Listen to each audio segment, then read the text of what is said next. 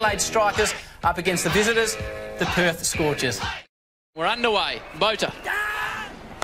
Straight away, Katic goes over cover for the first boundary of the night. As he goes over cover.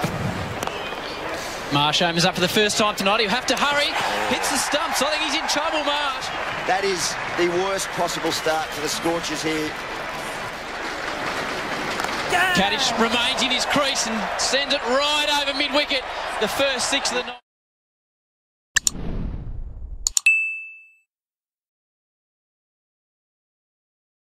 Well, Ben Oakley takes the catch. Katic is gone. Turner goes to the full toss. Oh, this looks close. It looks too close. Oh, stepped away. Hit it high. Has he hit it far enough? It's going to land safely. Got it straight to cover. Catch! Yeah. Call is catch. Arafat, he's got a little bit of bat on that. Goes for this and gets this. That's big. He's got this one away. Out on the offside. Thomas comes back. He's in all sorts of trouble.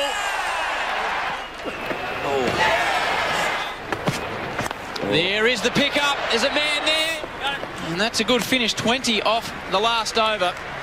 And 9 for 159 is the score for the Perth Scorchers. Here's the first ball. In the gap straight away. He's going to do it now. Straight away. He's off and running. An outside edge. He likes the look of that one a little bit more. And that is over the rope from Alex Hale. Goes again, straight to mid-on, gone. Hughes gets the slower bouncer.